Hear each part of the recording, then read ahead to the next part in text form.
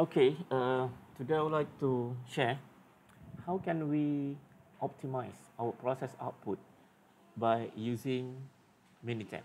Okay, so the first thing that we need to do, okay, once we have confirmed that we have all the clean data here meaning to say we already exclude, all right, the special cause effect data such as shutdown or slowdown. Okay, let's consider this is the normal operating data, and our intention here, we want to have our output y to be in a specific range, let's say between 69 to 73.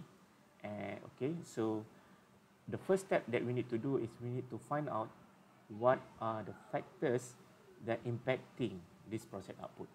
So in this case, we have altogether factors from fact 1 up until 18, fact 18. So we have 18 factors. And among these 18 factors, which are the factors that we want to tweak for a further improvement so that we can get our output within the range of 69 to 73. All right, okay. So the first step is we need to run the regression. All right, select Y as your response. And since all the factors in the numeric data type, so I need to select all these into these continuous predictors. All right, to make it automate, I use stepwise, and I prefer to go for backward elimination. All right, this is where I need to change the alpha level from 0.1 to 0.05, which is indicating 5% error. And I click OK, and I click OK.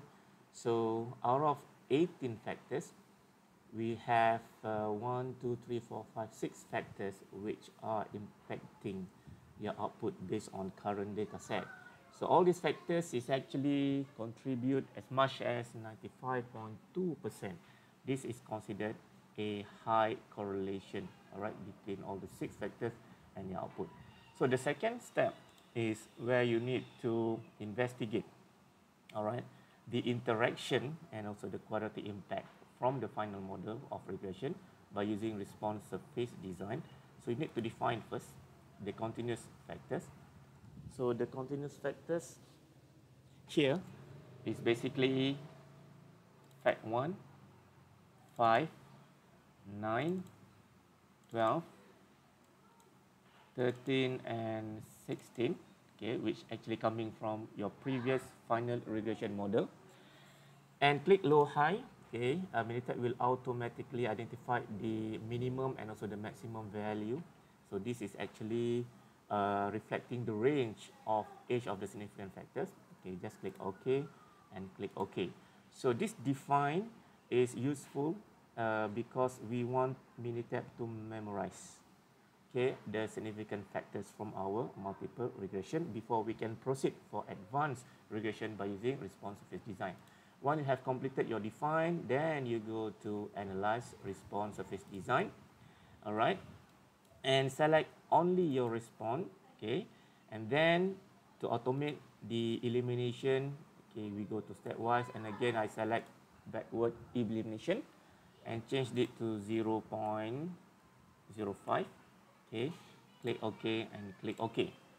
So in this case, all right, on top of the factors that we have identified earlier during our multiple regression, okay, for factor 9, all right, from this response surface design, it shows that factor 9 has a quadratic impact towards your output, and there are also an interaction between factors. For example, here factor 1 interact with factor 9, and it will give a new impact to your process output, the same as factor 1 to factor 16.